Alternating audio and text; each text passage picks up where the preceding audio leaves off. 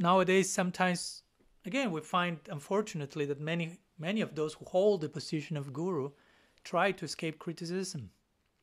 They are terrified about that for whatever reason. There are many possible reasons. They're wanting to risk position and fame and benefits of all that.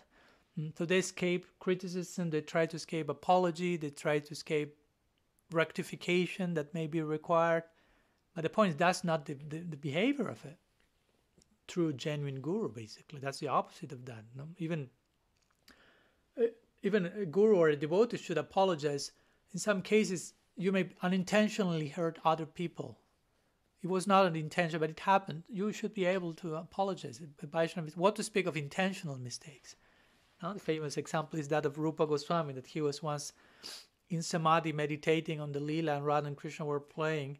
And there was some funny moment and he laughed.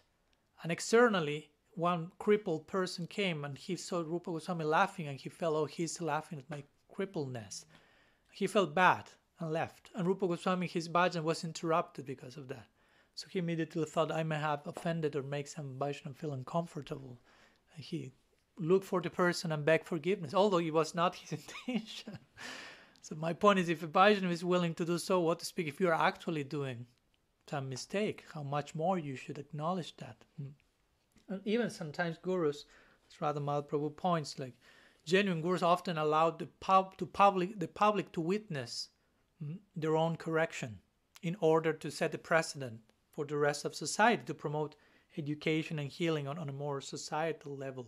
It's inspiring. Imagine if you see a senior begging forgiveness in a senior-like way. That's inspiring, and only then you can get a reference to how should I do that when I do that. When I make a mistake, how to act. If I don't have the reference from a role model from a senior, they may think, oh, that's not to be done.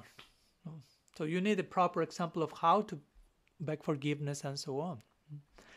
So it's a very sad condition sometimes to see in our times rectification is not acknowledged, or if it's acknowledged, sometimes only because of public pressure, because it reached such a level that you just have to. You are forced by circumstance.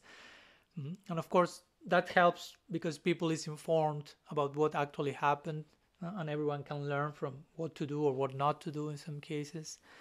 And of course, social media, we already spoke a lot about social media, can be really abused and misused to engage in apparat, unhealthy criticism and gossip of any possible kind.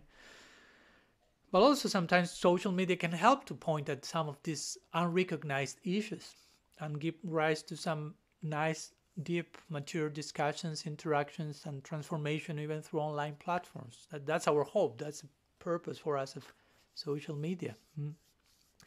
Because again, if it were not be for social media, sometimes some of these abuse or toxic patterns, we may never know about them. So, so again, whenever some of these mistakes happen in the case of some Vyasti guru, sometimes maybe mild mistake, it doesn't necessarily to be publicly acknowledged. If a guru forgot a verse in a class, okay, we won't force him to publicly apologize. But if it's some grave mistake or something, that should be dealt with accordingly.